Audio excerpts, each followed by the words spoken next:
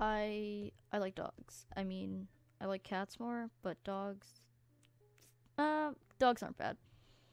Anyways, when I was growing up, my grandpa had a chow chow. This chow chow was probably 4 or 5 years older than me, so when I was around 11, around this time this happened, he was probably like 15, 16 or something. Anyways, first of all, chow chows, they have massive balls. Like, they're giant. I don't know why. Probably because they're big dogs or whatever. Anyways, so what happened to this chow chow was, he had kidney stones, he then started peeing blood, and he ended up dying.